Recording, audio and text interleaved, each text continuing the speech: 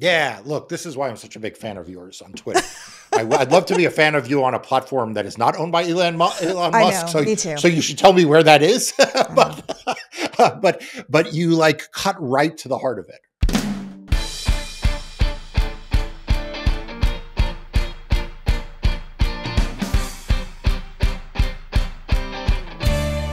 Hello, and welcome to the PoliticsGirl Podcast. I'm your host, Lee McGowan. Let's get into it. Today's pod is the last before the holidays, and I think it's only appropriate for an American political podcast to end the year talking about democracy.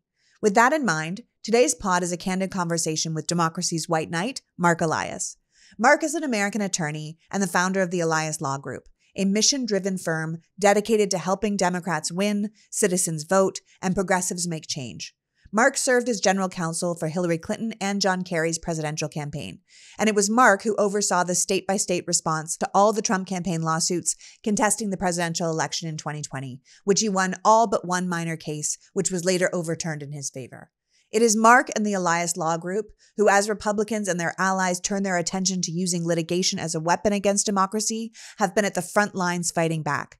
In order to keep the American public up to date on these legal issues and fights going on around the country, Marc founded Democracy Docket, the leading progressive media platform designed to provide information, opinion, and analysis about voting rights, elections, redistricting, and democracy. As the website says, you can't fight voter suppression unless you know it's happening.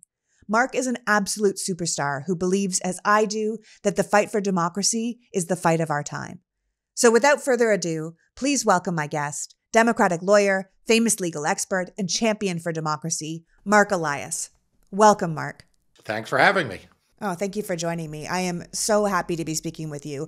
You've done so much to protect and fight for democracy throughout your career, but particularly in the past couple of years, as it's been under near constant attack. And there's so many things that I would love to talk to you about, so many things I should be thanking you for. I mean, thank you for suing to keep the polls open on Saturday in the Georgia runoff. Because of your team's work, 70,000 Georgians were able to cast a ballot that day. Thank you for suing Pennsylvania's election board for failing to certify the election. Thank you for winning all your cases in the 2020 Trump election loss temper tantrum. I honestly feel I can't open up Twitter or read the news or go through your amazing newsletter from Democracy Docket and not think, my God, thank goodness for Marc Elias.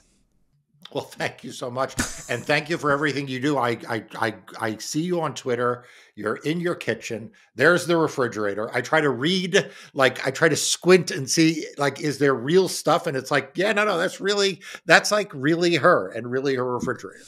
It's so true. There's a food list from my son's school, or there's a list of things money can't buy because I have to keep reminding myself of that. That's all my real life. Well, that's what this is all about, right? The fight for democracy is not an abstraction, right? We're not here to save some really old piece of parchment with writing. We're here to make a difference in people's lives. And when you have a functioning democracy, you have a functioning government, it helps solve the problems that everyday Americans face in just living their lives.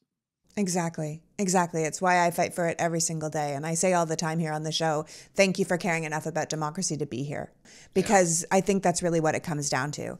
So you wrote in September that Republicans have really turned their attention to using litigation as an offensive weapon in voter suppression efforts around the country. They are financed by a bunch of well-funded right-wing organizations. Republicans have dramatically expanded the number of cases they're filing in order to restrict voting rules and undermine elections. And I say all the time, the Republicans have realized that they can no longer win on ideas or on candidates. So instead of changing their unpopular policies or picking better representatives, they're doubling down on making sure their opponents can't win by engaging in this kind of multi-pronged attack on democracy itself.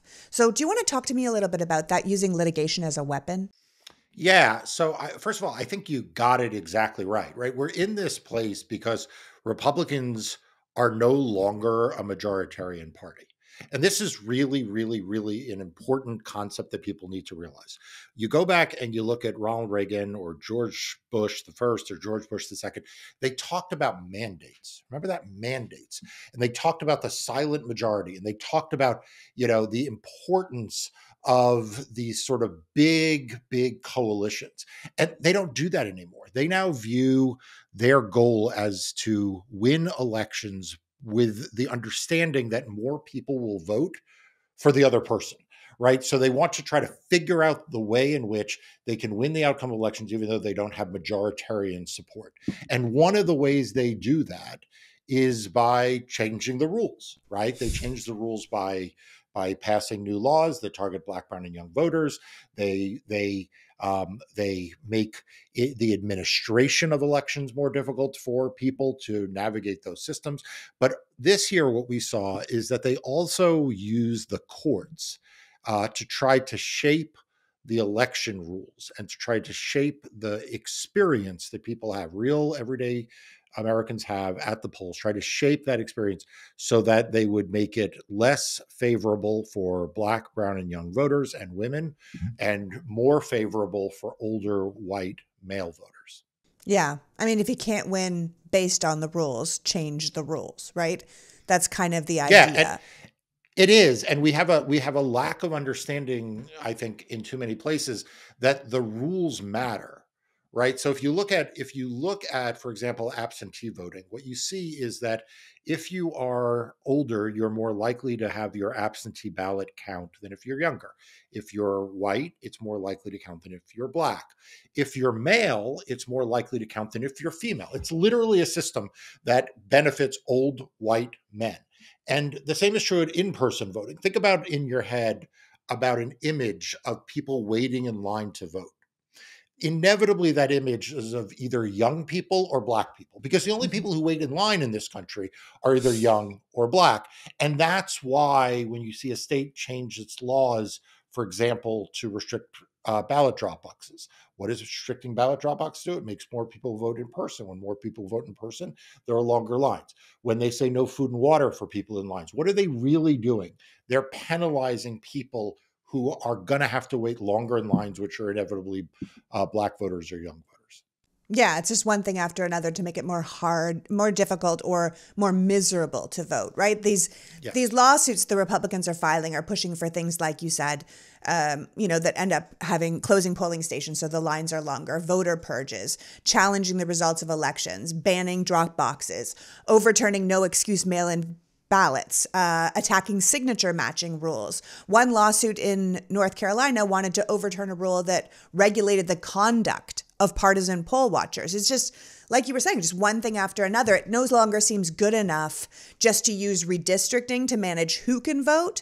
Now they want to limit which votes count, which is why they're suing to empower partisan poll watchers and limit county officials from allowing voters to fix things like simple errors on a mail-in ballot to ensure that their vote is actually counted. So it's not just voter suppression, it's election subversion. Absolutely right. Absolutely right. It is not just who can vote, it is whose ballot ultimately counts.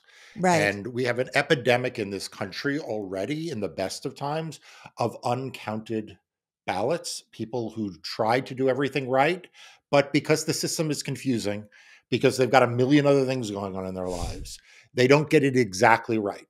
And what Republicans are trying to do is make that more and more complicated for voters and more unforgiving for voters. Yeah. You were just writing about Brad Raffensperger, the Georgia Secretary of State, who recently called to end general election runoffs, which is hilarious because we just had a runoff election. And you pointed out that he was perfectly fine when the GOP was using them to disenfranchise Black voters. And then he supported shortening the time period when he thought that would help the GOP win. But now that Warnock has won, he wants them gone. So this isn't about making sure everyone's vote is counted. This is about using the courts and new laws to make sure you can discount a number of votes to keep winning, even though you don't have the majority. Yeah, it's worthwhile your audience doing a little bit of research. Just Google the history of runoff elections. Why do we have a runoff election for Senate in Georgia? Right? You live in a state California. Okay, I wasn't going to say, but California. You live in California. There's no runoffs in California for Senate. There's no runoffs in New York for Senate, or in Michigan, or in Wisconsin, or New Hampshire, right? Why do we have it in Georgia? Well, if you look at the history, we have it in Georgia. It's a relic from the Jim Crow era. It was put in place as a way to make it harder for Black voters to elect their candidate of choice. And it worked. I mean, the fact is, before the 2021 election, where Warnock and Ossoff won in those runoffs following 2020, you had seen Democratic Senate candidates lose runoff elections in every 2 years, at least going back to the early 90s, maybe even earlier, but at least going back to the early 90s. And then in 2021, after the 2020 election, you saw Ossoff and Warnock win. So what did the Republicans do? Did they say, you know what, we no longer want runoffs? They said, no, you know what our problem is? Our problem is that we gave too much time for those candidates to stage and prepare voters and educate voters for a runoff in January. So let's cut it back and let's do that runoff right after Thanksgiving in December. And that'll do it. And then when it didn't do it, here we are. They want to do away with runoff elections. Look, we ought to do away with runoff elections. Like, they were racist to begin with. They are bad policy, but it tells you something about how Republicans think about it. You know, what's his reason for wanting to do away with runoffs? He said, well, it really burdens the county election officials. Well, didn't it burden the county election officials a year ago? Yeah. Right. And here we are. Yeah, no, it's more like all these working people are still finding a way to come out and vote the second time, and that's not going to work for us. Yeah, exactly. Yeah. I mean, we all know that the Republicans tried to use the court to undermine the 2020 election. And even though that failed, thanks to you and to those god-awful cases and their terrible lawyers, they were, however, able to use those lawsuits to legitimize their falsified idea of a stolen or unfair election, and then spread that disinformation around to galvanize their base that basically just undermined our faith in the entire election system. I mean, the whole thing feels gross to me because they've tied up election subversion with the bow of election integrity, right? They keep saying something is wrong with the election system and we're just trying to fix it. But when they lose their lawsuits that should prove that nothing was wrong, or they're actually trying to break it rather than fix it, they use that loss to claim that it's only further proof that the system is rigged, and that's why they are right in the first place. It's sort of a lose-lose for people's faith in democracy. Yeah, look, this is why I'm such a big fan of yours on Twitter. I'd love to be a fan of you on a platform that is not owned by Elon Musk. I know, me too. So you should tell me where that is. but you like cut right to the heart of it, right? Like, you just like cut right to the heart of it.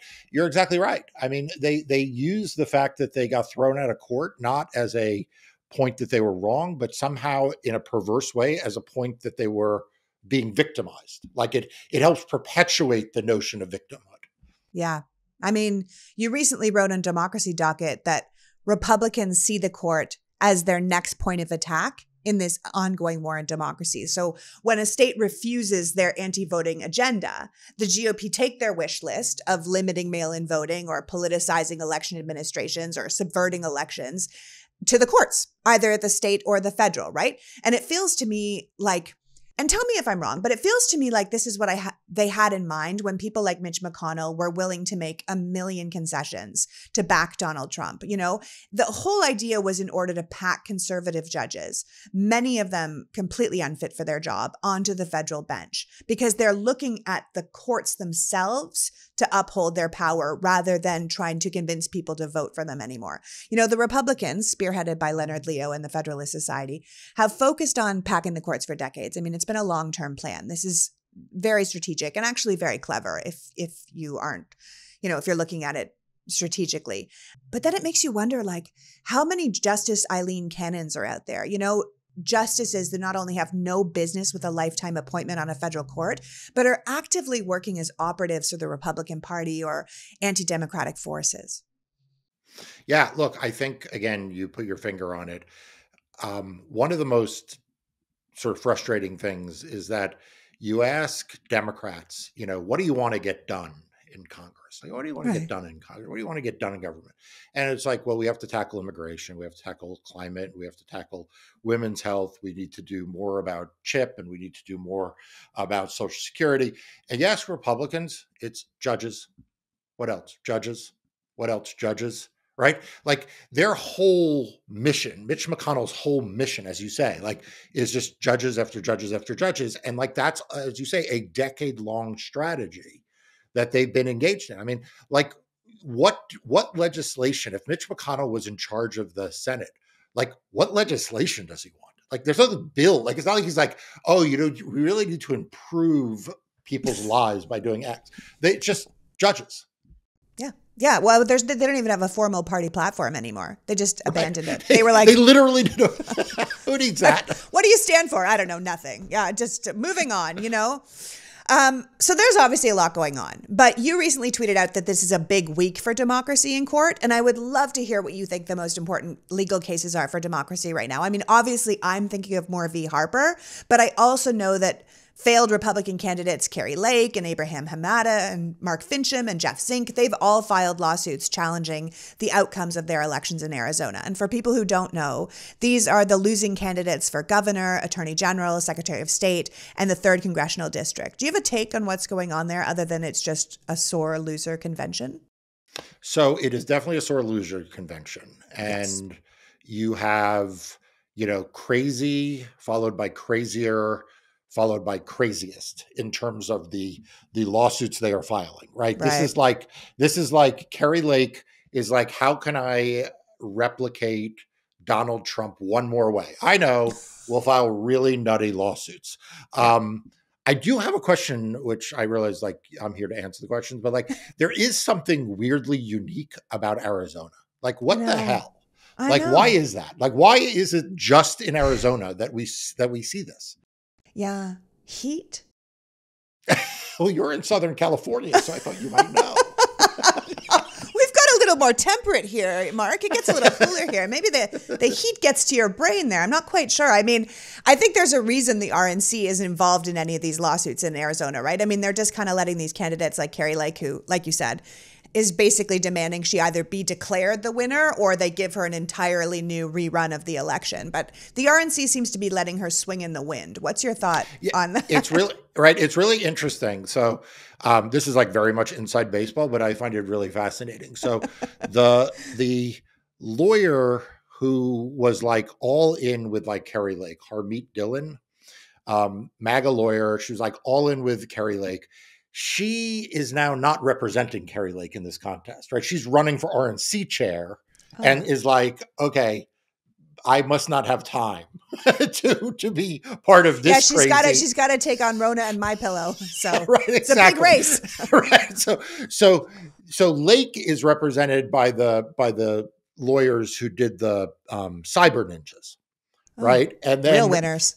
Yeah, and then Fincham couldn't even get the cyber ninja lawyers. He got the lawyers that when Cochise County, Arizona tried to hire the cyber ninja lawyers and they were like, no, not doing it. They went to another law firm. That's who Fincham got. So it's actually, it's interesting to see how they are lining up on their side. And obviously I think this all goes nowhere. And in some ways, like we were saying, it's easy to make fun of, and to poke holes in, but it's going to feed this conspiracy narrative on the other side. Yeah. Mm-hmm. And that's something in the long run for democracy is really dangerous. Totally dangerous. Absolutely dangerous because it just undermines the entire system. I mean, most of these people said they were going to do this before anyway. They were like, if I don't win, it's because it's rigged, this whole concept. Right. And don't you worry that like, I'm not saying that the lawsuits in 2020 or the outcome of the lawsuits directly led to January 6th. But at some point you lie to your voters and you lie to them about what the courts, right? The courts are usually an outlet that like let off the steam. Like people feel like, okay, I got my day in court. You know what I mean? Like I didn't like that, but I got my day in court. And like Trump didn't let the courts play that role. He continued to feed this agreement. And then you have people who become violent. And I just worry not so much about this Arizona thing specifically, but just more generally that as Republicans keep lying to people, eventually they feel like, well, the system is so rigged against us, they have no other choice. And that's why I say it's really dangerous in the end. It's deeply dangerous because like you said, your day in court used to be a pop-off valve. And now the day in court doesn't count as that. So what you're doing is building up pressure within a system where people feel that they have no recourse. And when people feel they have no recourse, that's when violence happens. Exactly. So I've been talking about athletic greens for over a year now. If you've listened to the podcast for that long, or if you're new to the podcast, please know I don't take on advertisers I don't believe in. And AG1 not only has been a supporter from the very beginning, but it's an absolutely quality product that I can truly stand behind. My family takes it. My 80-year-old dad takes it. My friends take it. It's one of those things that will actually change how you physically feel. With just 1 scoop in water every morning on an empty stomach, your body gets 75 high-quality vitamins, minerals, whole food source superfoods, probiotics, and adaptogens to help start your day off right. Their special blend of ingredients support your gut health, your nervous system, your immune system, your energy, recovery, focus, and aging. Basically, all the things. And you might be thinking, but I already take a multivitamin. Is it really that different? Yes, it really is. It's important to choose supplements with high quality ingredients that your body can actually absorb. Athletic Greens uses the best of the best products based in the latest science, and it's constantly changing the product's iteration based on third-party testing to make sure you're getting the very best version. There's a reason Athletic Greens has over 7,000 5-star reviews, is recommended by professional athletes, and trusted by leading health experts.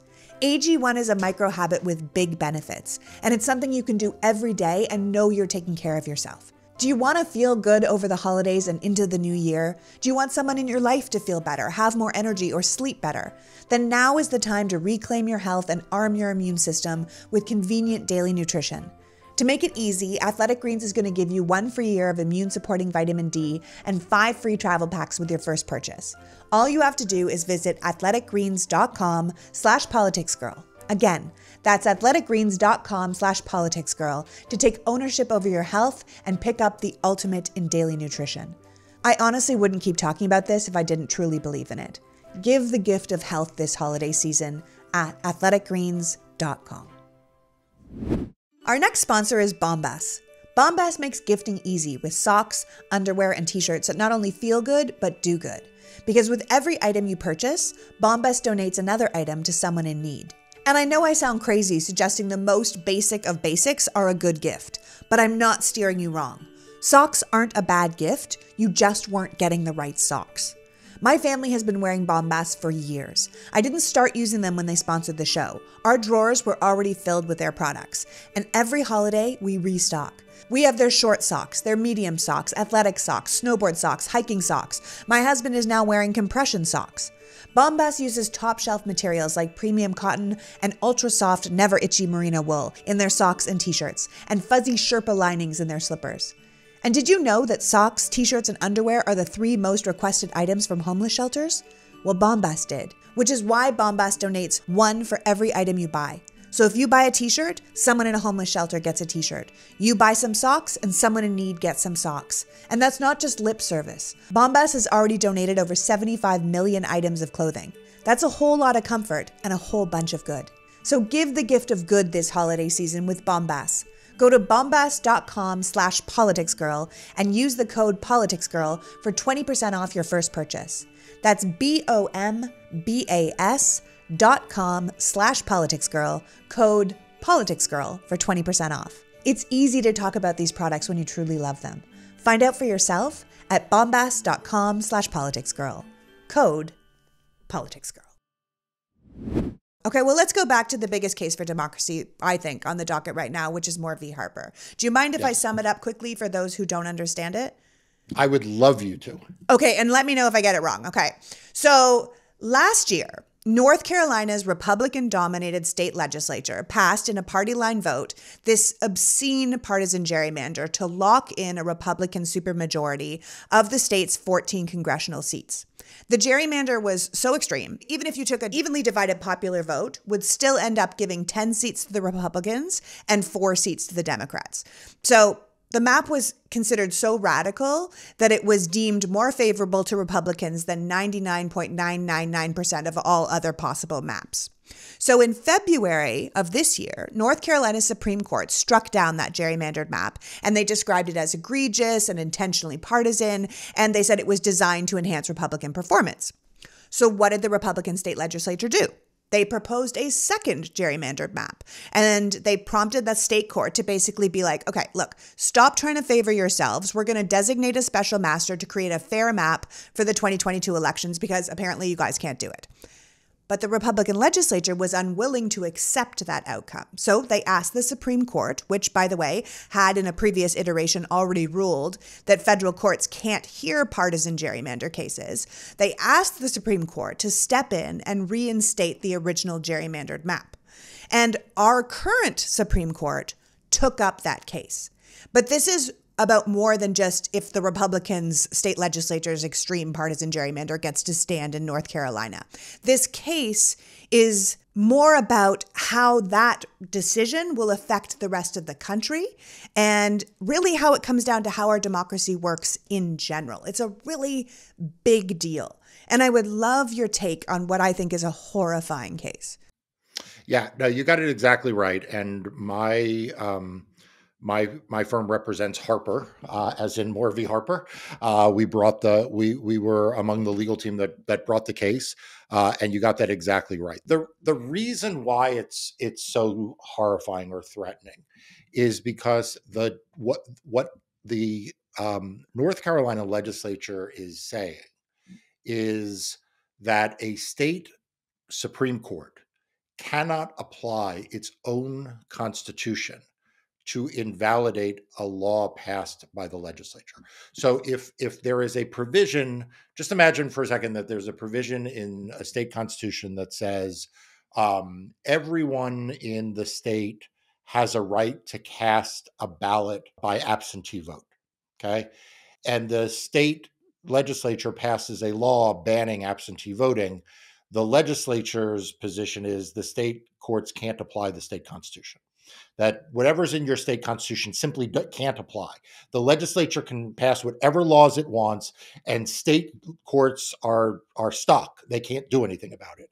It does away with judicial review, state court judicial review of state election laws that apply to federal elections.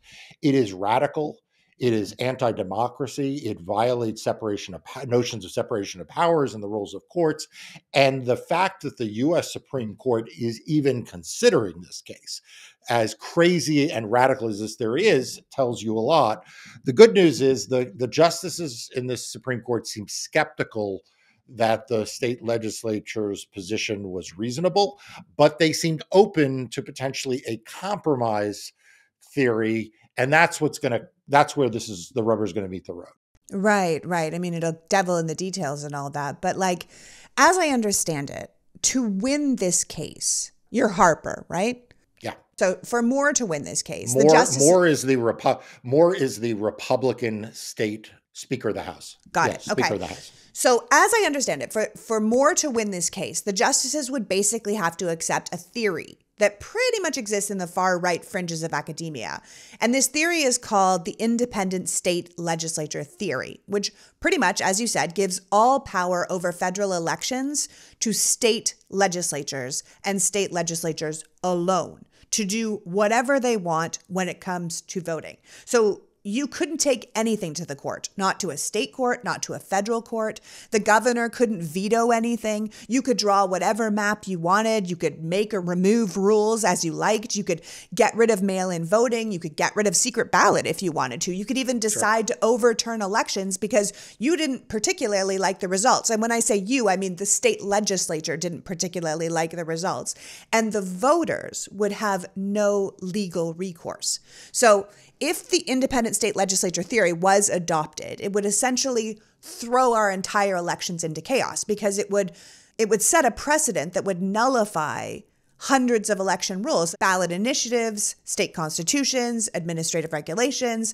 It would also mean that voters across the country had no remedy to fight back. So it's such a big deal. And I think people sometimes think, well, North Carolina, that's not me, that's not my state. But it would affect you if this was what they ended up adopting. Yeah, I think so. Part of what makes this such a dangerous theory is that because it's never been adopted by any court anywhere, it's not entirely clear how broad its sweep is. So, for example, you mentioned governor's vetoes.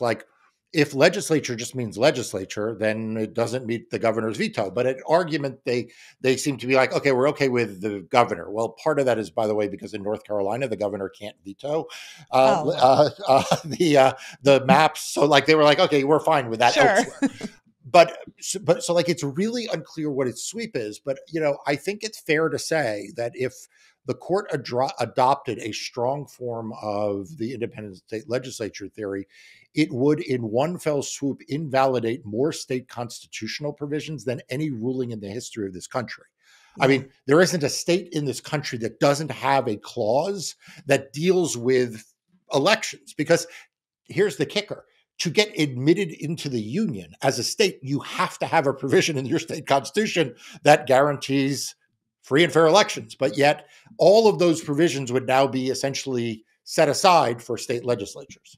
Right. And this isn't at all what the founders intended, is it? I mean, no. I mean, like, in theory, the framers they were kind of nervous about state legislatures to run fair elections. It kind of runs contrary to constitutional text and history and practice. I mean, I think the framers quite famously distrusted state lawmakers. So if you were an originalist, like the 6 far-right members of the court claim to be, the independent state legislature theory would not be within the framers' intent. It's really interesting because originalism, for those folks that don't know, is a way of interpreting the Constitution that says, what did the original framers mean at the time they passed the amendment? And famously, conservative justices tend to be originalists and liberal justices tend to be less originalist. What's interesting is the originalist argument is clearly on the side of opposing independent state legislature doctrine. There's no question that at the founding of the Republic, when they passed the Constitution, they intended the courts to play the role that they play. And the state of North Carolina, or I should say the Republican legislature in North Carolina, really doesn't make an originalist argument. Right. They make a textualist argument. They say this is what the text says. But most conservative jurisprudence is based on originalism, which is what did the founders mean at the time. And they've abandoned originalism here. Hopefully the conservative justices won't abandon originalism, and they will send this theory back to where it belongs. The gutter? That'd be great. I mean, honestly, Congress ultimately retains power to set the rules for federal elections. But the framers wouldn't have established, and quite frankly didn't establish, anything that would allow state legislatures to regulate federal elections without any checks and balances applied to state lawmaking. I mean, on top of that, the theory kind of makes no sense. I mean, why would a state legislature be allowed to violate their own state constitutions? And how could a court, even the Supreme Court, rule that other courts have no power? Right. This was, I thought, where Judge Jackson was like spot on. In most states, maybe every state, I don't know, I haven't looked at all 50, but in virtually every state, the legislature is a creature of the state constitution. Right. She kept asking the question, like, who decides what the legislature is? And the lawyers for North Carolina kind of didn't want to answer. But the truth is, it is the same constitutional text that says what the legislature is, what its powers are. So how could you then take away the state constitution that actually created it? I'll add one other thing, which just shows the dishonesty of the Republicans who brought this case. The law that passed the map that you mentioned they passed that got struck down, right, actually called for judicial review. It was in the law. In the law, it said this is how the state courts are to review this map. And then they reviewed the map under that procedure, including the special master, all of that. And then they said, oh, we didn't mean any of that part. Well, that was a legislative enactment. Well, it goes back to if you can't win by the rules, change the rules. Yeah, they didn't think we were going to win. People point to the North Carolina Supreme Court and they say, okay, well, didn't have a majority of Democratic or progressive justices. But what they don't realize is that the 3-judge trial court panel that actually chose the special masters, that actually adopted the map, was a right-leaning panel. And so I think they thought they were protected. Right. It's very similar to the other case that went to the Supreme Court this year, involving voting, which was out of Alabama involving the Voting Rights Act. We won. Mm-hmm. My firm also brought that case and won that case. And it was 2 Trump appointees and a Reagan appointee who ruled in our favor. And so it discombobulated the state of Alabama. Like, wait a second. Yeah, I thought these were our boys, which is kind of what you're saying about the case right now, because you've been watching. Are they done with the deliberations on this? They're not done yet, we'll just wait. We'll get a decision in June. But the case has been argued, and we're just waiting now. Yeah, and you said that the lawyer for Moore seemed a little bit surprised that he wasn't getting more obvious support among the conservatives on the bench, much like the guy who's paid the other fighter to go down in the fourth round, and he doesn't. I mean, this didn't really go exactly as they planned. That's right. I think he was quite surprised that he got a very cool reception. And rather than sort of pivoting into where the court was, he kind of stayed in his original place, which, as I said, kind of made him a bystander in the end to the argument. He was not speaking to the justices, even the center right conservatives. He was not speaking to where they were hearing the case. Right. He was just sticking to his absolutist position, which was like they have full rights over everything with no recourse. Correct. Right. And I have to say again, I mean, the Supreme Court already rejected this idea in 2015. So the question would be, why was it taken up by the Supreme Court now? And to me, that's pretty obvious that it's the same reason Dobbs was brought to this particular court, right? Dobbs is the case that ended up overturning Roe and a pregnant person's right to an abortion in America. But it seems that even if the facts in a case haven't changed, the justices have. And these new justices seem to be much more willing, or people have the idea that they'd be much more willing to give a different verdict, even if the facts in the case haven't changed. Yeah. I mean, so a couple of things. First of all, with respect to this case, it's not just that there was a recent case. There was also several old cases. Right. So this is neither a new principle of law nor an old principle of law. Like this question of, the question of the veto, for example, was decided in a case called Smiley versus Holmes decades ago. You mentioned the more recent case in 2015 out of Arizona. Like this has not been an unsettled area of law for a very long time. Right. And Dobbs to me is, what I say to folks all the time is whether you are directly or not directly affected by Dobbs, everyone is affected by Dobbs, because if the Supreme Court can decide to take away a fundamental right, then it can take away any fundamental right. Absolutely. And don't fool yourself.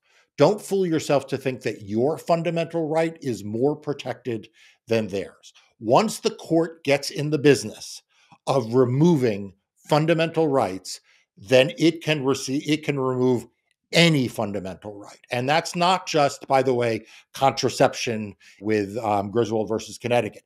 It's the ability to teach your children a foreign language, which was a case of which was a fundamental right that was determined in, I think, the 1920s and 1930s. It's all kinds of things that we assume that people have the right to do, and the Supreme Court has started down a very dangerous road. Yes, they absolutely have. I mean, I think that's one of the reasons that their legitimacy is being called into question all the time. I mean, I think they're walking this really fine line between being activists and being justices, between how the three Trump justices found their way to the bench, between Clarence Thomas's wife and her insurrection drama and his refusal to recuse, Justice Alito's continuing problematic behavior and comments. I mean, how long do you think, and I've talked to other people about this, but how long do you think that we see this court as legitimate, or we start seeing it for what I think it is, which is starting to become the right hand of the right wing? Look, I think that this is something that the court needs to worry a lot about. I don't know that they do. But the truth is that, people talk a lot about the Roosevelt's effort to pack the court, and they study it in that sort of narrow frame. Right. What happened in the 1930s is people just stopped paying attention to the court.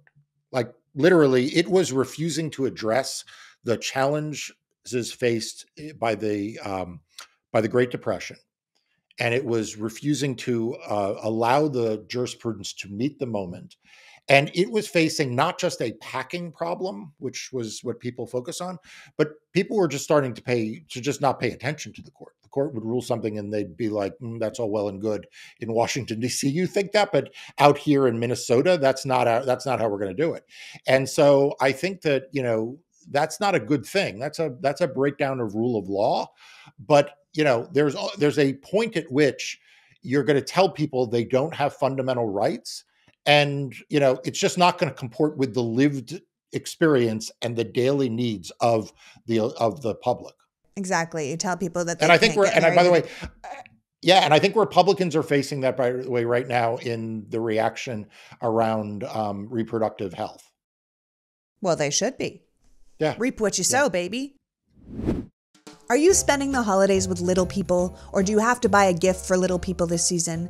Do you want to connect with the children in your life, or you don't know what to say to them, but you'd love to leave a wonderful memory of you as the funniest uncle or best granny or their parents' coolest friend? Well, then I have to tell you about this absolutely fantastic book called If You Laugh, I Am Starting This Book Over. It's one of those books that forces you out of your comfort zone and into the world of a child. It makes you silly. You kind of have to do the voices and get down with the spirit of the book. It's a way to facilitate real interaction that, if you really do it, will make you the hero of the holidays. I highly recommend you go to your local bookseller or to that big online one and pick yourself up If You Laugh, I'm Starting This Book Over by Chris Harris. Holidays are for memories, for family, for friends, and if we're being entirely honest, it's one of the most special time for children. So join the children in your life in one of their happiest memories and read them, If You Laugh, I Am Starting This Book Over. You will never regret taking the time. Winter is here, and for our family, that means struggling to find the right temperature when we sleep. Well, now there's a way to stay the perfect temperature all night long by using silver-infused bed sheets by Miracle Brand. Did you know that your temperature has one of the greatest impacts on your sleep quality? If you're someone that finds themselves too hot, my husband, or too cold, me, I highly recommend that you check out Miracle Brand's bed sheets. Inspired by silver-infused fabrics made by NASA, Miracle Brand makes temperature-regulating bedding so you can sleep at the perfect temperature all night long. And when you infuse a sheet with natural silver, it also prevents 99.9% of bacterial growth, allowing your sheets to stay cleaner and fresher 3 times longer. That means less bacteria, less acne, less allergies, less stuffy noses. Miracle sheets are also luxurious and comfortable, but without the high price tag of other luxury brands. They offer a whole line of self-cleaning, eco-friendly bedding, including sheets, pillowcases, and comforters. So go to trymiracle.com/politicsgirl to try it for yourself or give the perfect gift this holiday season. Miracle is so confident in their product, it's backed with a 30-day money-back guarantee. So if you aren't completely satisfied, you will get a full refund. And right now, Miracle Brand is offering a special holiday deal for our listeners. Save over 40% when you use the promo code PoliticsGirl at checkout, and they will send you 3 free towels. So upgrade your sleep with Miracle Brand. Go to trymiracle.com/politicsgirl and use promo code PoliticsGirl to claim your 3-piece towel set and save 40% off your order. Again, that's trymiracle.com/politicsgirl. Thank you, Miracle Brand, for sponsoring this episode.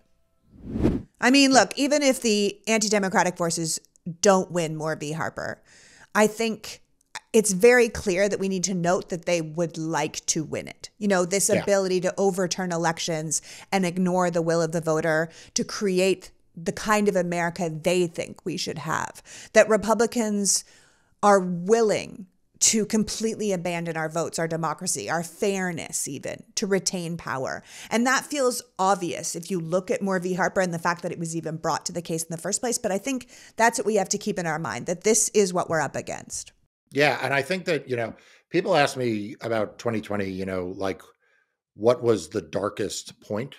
And like, I never thought we were going to lose any of the cases, but the moment that gave me the greatest concern was Texas filed a lawsuit directly in the Supreme Court to invalidate the votes in 4 states, literally to disenfranchise the voters of 4 states. And 17 Republican attorneys general signed on to that lawsuit. I remember. And I thought, oh my God, like 17 states, Republican attorneys general thought. Yeah, top lawmakers in 17 states said, yep, that would be fine to overturn the will of the voter in these states. Throw out their votes. Terrifying. That's terrifying. And then 130 some odd members of the Republican House conference signed on to it. And, like, how do you have a democracy, a 2-party democracy where one party is like their not top for democracy. Lawyers? Yeah. Exactly. No, exactly. I mean, you recently tweeted that it's time for the Federal Election Commission themselves to start doing their job and defending themselves in court. What do you mean by that? Because you're doing Look, all the defending right now, you and your team, which you always give such credit to. I love you for that because you always give such credit. You're like, it's people like, let's just duplicate Mark. You're like, you don't need to duplicate and triplicate me. I've got this great team. They're all working. It's all great. It's not just me by myself. And you always give credit to everybody else. But you said that the FEC needs to start defending themselves. So what did you mean? Look, I try to be very, first of all, it is a team. And you're marvelous at it. Yeah. All the lawyers who work with me are phenomenal, and they do the Lord's work. I think it is everyone's responsibility in the federal government, in private practice, among big law firms that aren't doing enough. It is everyone's responsibility to step up their game, and to be doing more, because it's easy to be like, let's just take a pass on this one because it's thorny, it's hard, it's something I don't want to get in the middle of. But, in the business community, I mean, by the way, where is the business community? Why aren't they doing more to speak out? Yeah. Do they think they're going to make a ton of money under an autocracy? Nope. Right. And that's not going to happen. Right? So everyone needs to be willing to stand up in the town square. And that's, like I said, why I find you on social media so compelling, because you're willing to stand up in the town square. I'm sure you get a ton of shit, and I assume I can say that on a podcast. Oh yeah. Oh yeah. All right. I'm sure you get a ton of shit. And the other day I saw you were like, let me explain what I was like, I don't even know what this is about, but honestly, it's the people who are giving her crap just need to see what it's like to stand up in the town square every day and speak out in favor of democracy. It's hard. It's no joke, but it has to be done. I mean, I brought my son into this country. I'm an immigrant. I chose to live here. I believe in the American experiment. I believe in democracy. And I believe that if American democracy falls, there's no place in the world you're safe from that. You're not like, oh, well, I'll just move to Sweden and it'll be fine. It won't be fine. If America goes the way of Hungary, it won't be fine for anyone. It doesn't matter where you live in the world. It's up to all of us all over the world to really fight for the values that we believe in. And so whether that's the Democrats, working on redistricting, whether that's the FEC fighting themselves in court, whether that's you and your team at the Elias Group doing the work you're doing, which, by the way, I also think is God's work. So finally, what can we do? Us normal, non-lawyer citizens, what can we do other than just voting for Democrats and people who believe in democracy? What can we do to uphold the system? So literally, people need to do what you do. No, I mean that. Look, what I say to folks is not everyone has a town square. Everyone has a circle that they can stand up and speak to. That's right. And for some people like you, it turns out it's like hundreds of thousands and millions of people. But it didn't start that way, I predict. It certainly didn't. Right? We all need to not avoid the worst advice that I hate that people give is they're like, when you're at Thanksgiving or Christmas, you're at the dinner table, don't talk politics. No. You need to be, when you hear someone say that they support Donald Trump, don't shy away from it. Don't look away from authoritarianism. Don't think someone else will address it. Whether it is your clients, your customers, your friends, your family, your neighbors, stand up and say that we need to have a functioning democracy where everyone has a right to vote and can have their vote counted. And that's why, like I said, they need to do what you did.